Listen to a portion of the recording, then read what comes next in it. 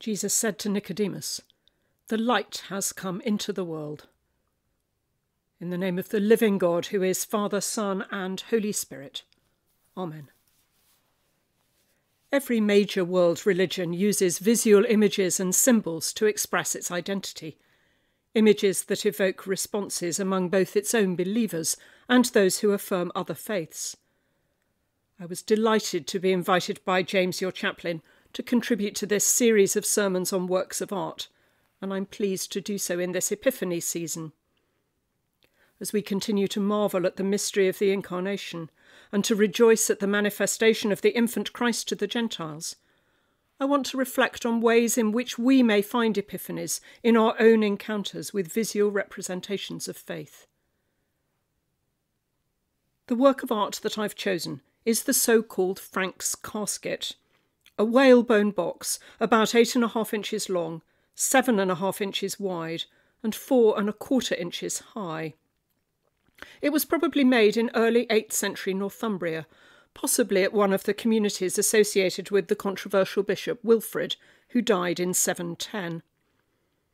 At some unknown time, the casket was taken to Europe, and an English antiquary, Augustus Franks, bought it from a Parisian art dealer in 1859, later giving it to the British Museum. Previously, it had belonged to a family in a small town in the Auvergne called Auzon.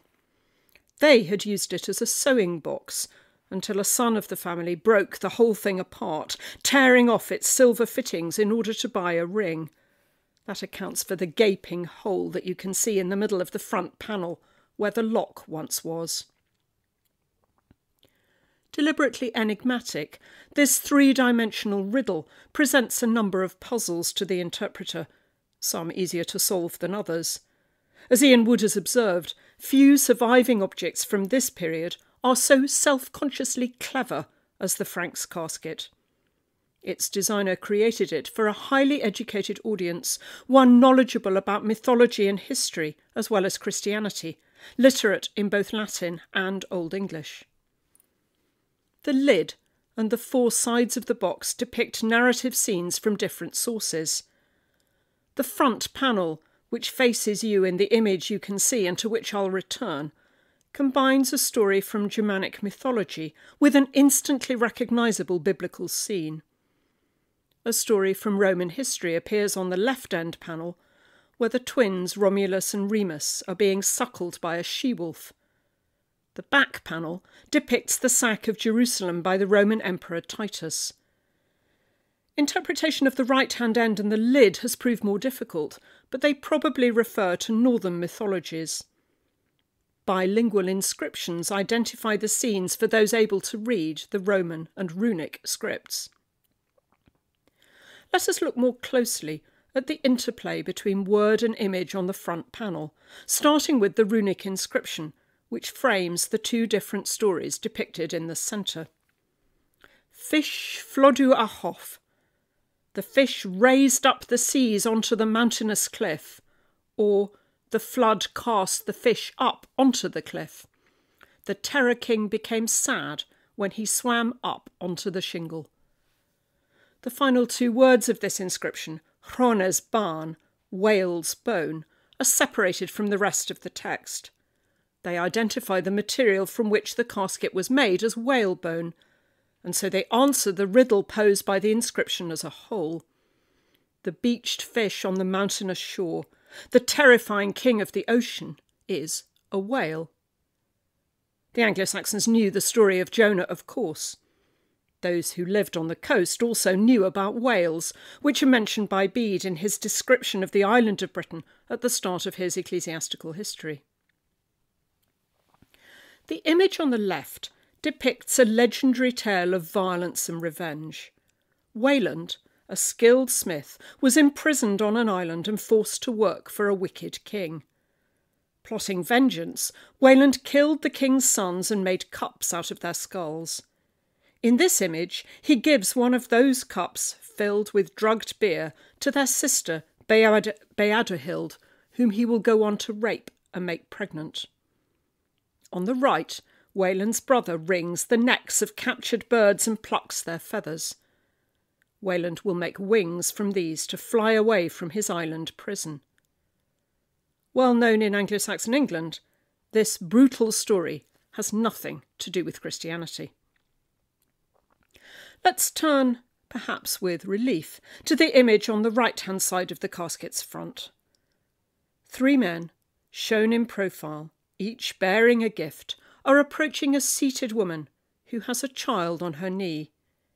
Here we're on more familiar ground.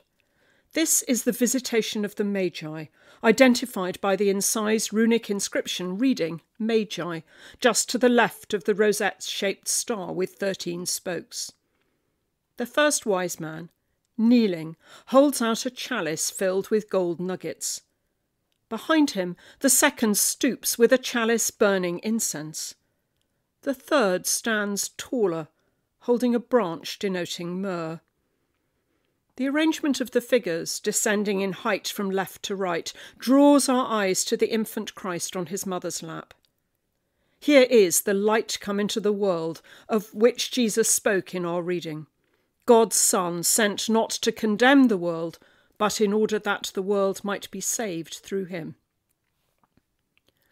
The mother and child at Bethlehem sit not in a stable, but inside an elaborate arched building, where each appears inside a nimbus, a cloud-like halo.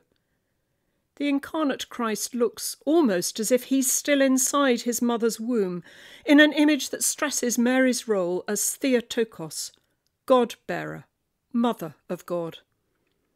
We might note the contrast between the empty temple on the reverse of the casket, overthrown by Titus's army, the sanctuary gaping and bare, and Christ enveloped within Mary on the front. The nimbus around Christ makes him resemble a Eucharistic host. The round objects on the ground in front of the Virgin appear to be bread. If we recall that the place name Bethlehem means house of bread, here we see the living bread that came down from heaven, the bread of life and salvation. How should we read the casket as a whole? Do the images together add up to one single coherent message, or should we interpret them separately, divided up by the physical shape of the casket into self-contained narratives? Does each picture bring us closer to the divine, or is it only after contemplating all the separate stories that we can hope to find a meaning that transcends mundane human existence?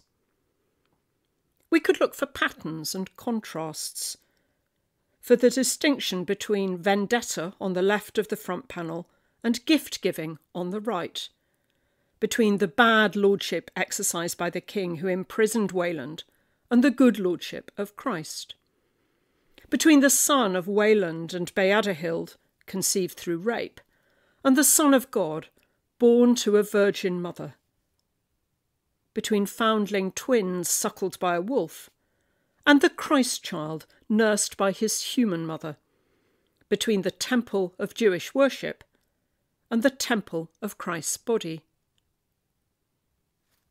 But we can also find synthesis, a deliberate fusing of native Northumbrian traditions with those of Rome and of Jewish and Christian tradition.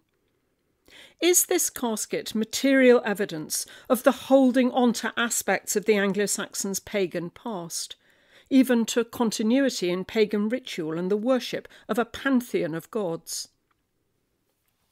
In the year 797, an English cleric at the Frankish court called Alcuin wrote critically to an English bishop, castigating him for allowing his household to listen to pagan songs during dinner, instead of having sacred readings.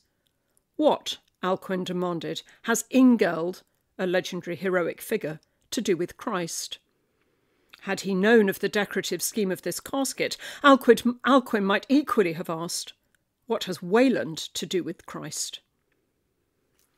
Other than the suggestion already made, that Wayland stands here as Christ's antithesis, the answer that Alcuin would like us to give is none. But that doesn't help us make sense of the complex decorative scheme of the Franks casket as a whole. Nor am I convinced that we should read this as evidence of the failure of the nominally converted English to abandon their pagan past with its pantheon of gods and heroes.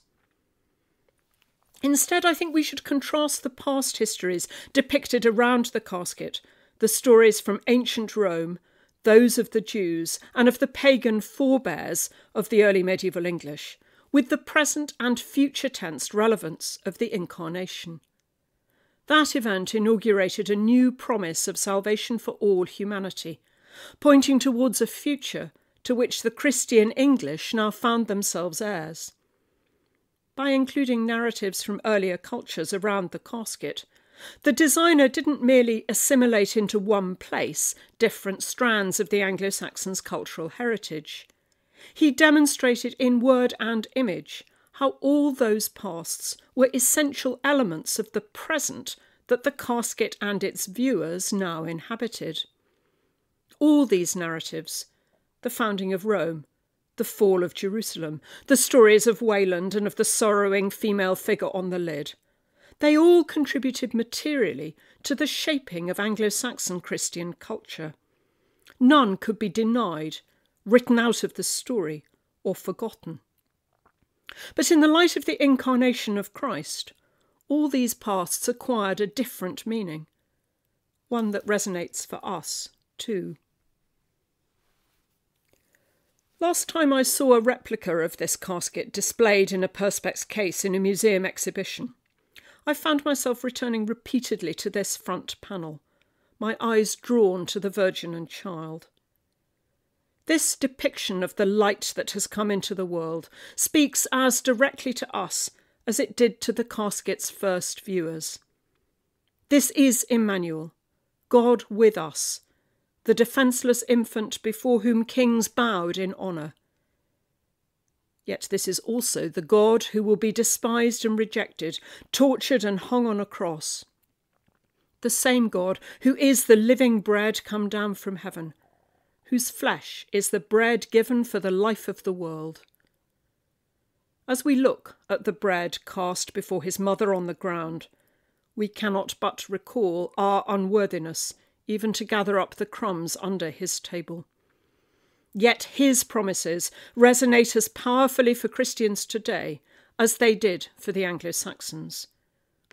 We, too, are social constructs and carry our own historical and cultural baggage, which has served to shape and form who we are now. But the truth of Christ incarnate never changes. Amen.